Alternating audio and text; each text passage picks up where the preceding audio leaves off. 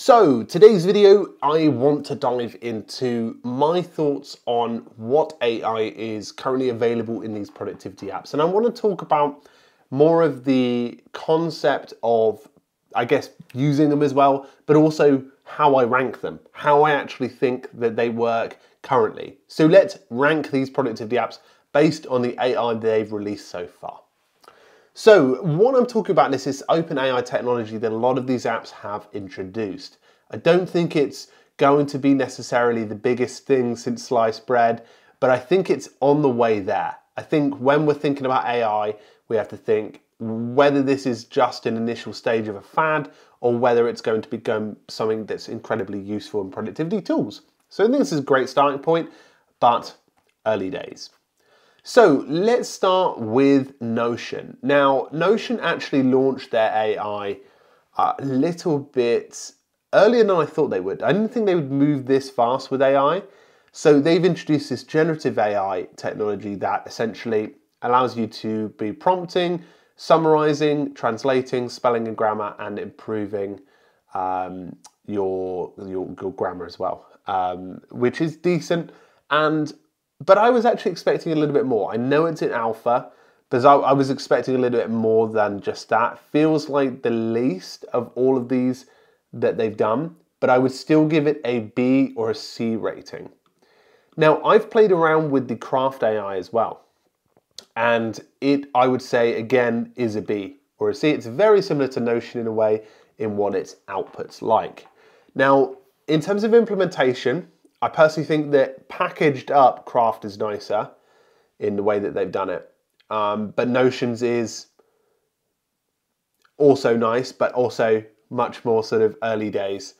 But I think when it comes to tables that Notion have done a better job. But I'm still giving both of these a B. Now, in terms of Mem, I'm interested in how they've done this, but I'm going to give them an A. Now, I'm an investor in Mem, just to be clear, but the reason I'm giving them an A is because what they've done is they've weaved it into the existing notes in there. I think it's a good job. I think it's a great job. But I think what they've done is they've utilized some of the knowledge that's already in your Mems. But a lot of people don't use Mem. So that's why I'm not giving it an amazing rating. So their knowledge cannot be necessarily accessed for a brand new user who joins Mem unless they import all of their stuff. Who I give a really cracking rating to is Coda. Can't see the branding there. But Coda have done such a good job. What they've done is they've introduced it with the ability to create it inside of buttons and export it, as well as with DALL-E 2. I feel like that's a solid integration in terms of its setup. So that really automatically helps people with the flexibility side. Todoist, I think their day is going to come with AI when they introduce it with smart suggestions and abilities like that. So I feel like that task creator is good, but it's nothing too amazing. I'm going to put it in a B, and that's where I'm going to put it at the moment because I don't think it's really revolutionary in its introduction of it. Meanwhile, Qatalog, I personally think is on par with Coda in terms of what they've done is you can create AI using basically like a brand new account. You can basically create a workspace based on what a law firm should structure their account like. So I feel like theirs is the most useful at the moment with Coda in second place, Mem, and then Notion, Craft, and Todoist slowly following.